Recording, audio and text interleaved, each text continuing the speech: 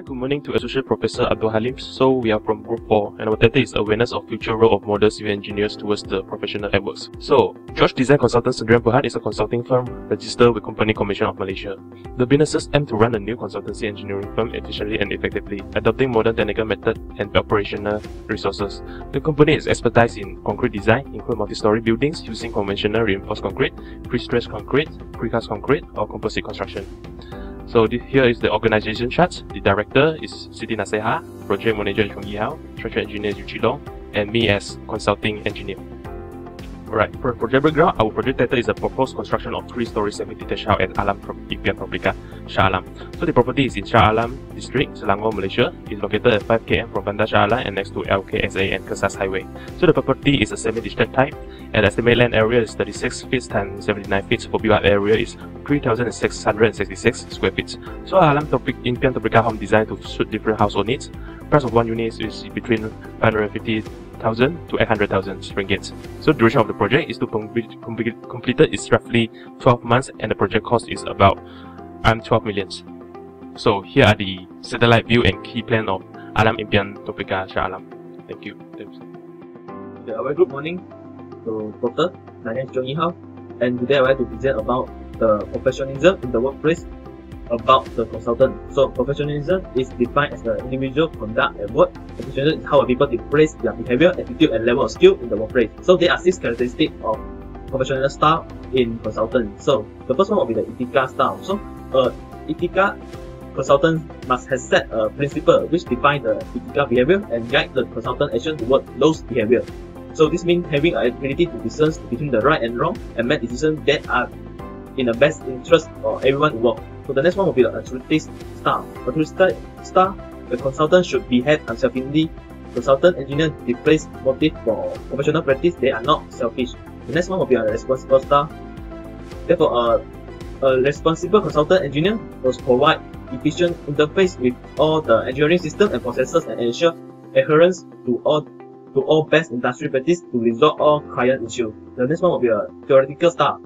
So a consultant engineer, for example, could advertise and convert the theoretical understanding of idea and activity in terms of service. So the consulting engineer must able to assess the professional practice in light of new information and situation. The next one will be a committed style. So a committed consultant engineer will spend the time beyond a call or duty. The next one will be the intellectual style. So the consultant will read all the current journal and keeping the abreast of technical advance. The next one will be the process model of communications. There are standard measures, medium, channel, receiver, meaning, feedback, and confirmation. The next one will be a problem solving according to the professional practice. So the first one, normally there will be the problem definitions and also the analysis. The last one will be the evaluation and revision. So next one will be the Etika guide and discussion in implementation. So Etika decision making is center to practice for construction engineering and management. So the expectation and standard for professional at work, which is for high value of consultant, there must be some capacity they need to focus, which are technical expertise, consulting process, and third party property. So they also demonstrate the professional in the workplace, which is the professional will utilize their knowledge and training to the standard they chosen the profession. Thank you. Salam sejahtera, Doctor. My name is Liu Qilong and the train number is F170237. So I'm going to explain about the affordable green technology. Green technology is a technology which is environmentally friendly, developed and used in such a way so that it doesn't disturb our environment and conserve natural resources. So the fundamental principle of green technology is to increase the structural efficiency, energy efficiency, material efficiency, waste and toxic reductions. So for the structural efficiencies, we can select the appropriate land for development. In this case, we can select the already urbanized area for the development, so that we can minimize the development footprint such as the development of road building and other facilities.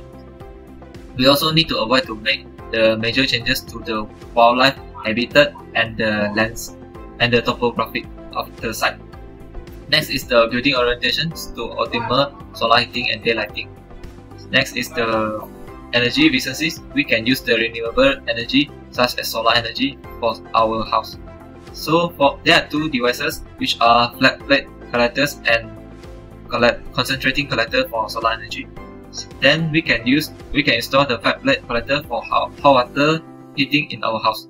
Next is the water efficiency. We can install the water saving devices, reuse grey water and rainwater, which the grey water is the wastewater from the kitchen, shower and also washing machine. Next is to control the water leakage.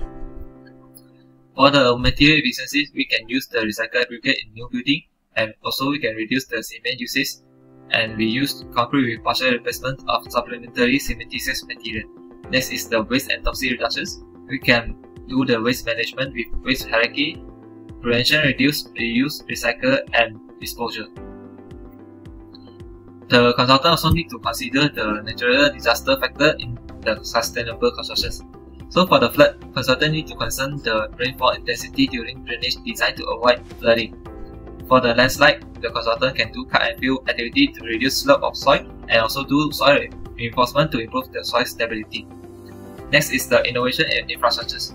We can do the research and developments such as green chemistry, environmental impacts associated with pollen, cement during productions and transportations such as greenhouse gases emissions. So we can design a sustainable cement, but we need to consider the chemistry of raw materials, their processing, binding phase, material properties, performance and use, chemistry of the waste generated.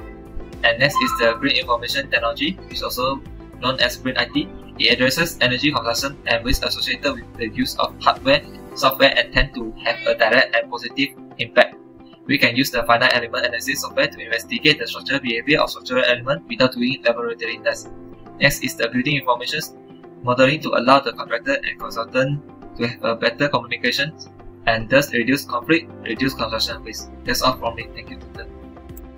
Assalamualaikum warahmatullahi wabarakatuh. My name is Siti RAMDZAN with metric number of AF170035. I will present about what can the consultant do in the scope of social responsibility and how consultant able to execute the knowledge transfer on education towards the community consciousness. Knowledge transfer can be perceived as the sharing of knowledge and provide the inputs for the sake of problem solving, such as the execution of sustainable housing plan and optimizing the available resources and minimize the negative impact of construction industry towards the environment. Moreover, knowledge can also be transferred from one organization to another. The knowledge transfer between two different parties in the project are more effective for the sake of company success, especially in the terms of economy, where the consultant will be hired and asked for their expertise to introduce the new knowledge to the client organization and act as the mediators between the academic work and the practitioners. For instance, consultant will show the path for the client to construct the project while complying with the code of practice and the market demands that emphasize the energy efficiency and higher quality of outcome. The consultant admits that by emphasizing a sufficient time and motivation enables most of the knowledge, both explicit and tacit, to be transferred. What is the explicit knowledge and what is the tacit knowledge? Explicit knowledge is easy to understand and share through the books and documents, while on the other hand, tacit knowledge is difficult to express and need to be monitoring closely through the mentoring system and informal meeting. Nowadays, as we are already surrounded by the advanced technology, knowledge transfer able to be delivered in more effective method with the implementation of database technology as shown in this figure. Sustainable construction method able to spread awareness between the parties involved in the construction industry, such as consultant and client, and this will achieve the mutual benefits between the environment sustainability and the economic cost benefit. Therefore, we are, as a consultant, suggest several approaches to be implemented in the sustainable project which shown in this slide.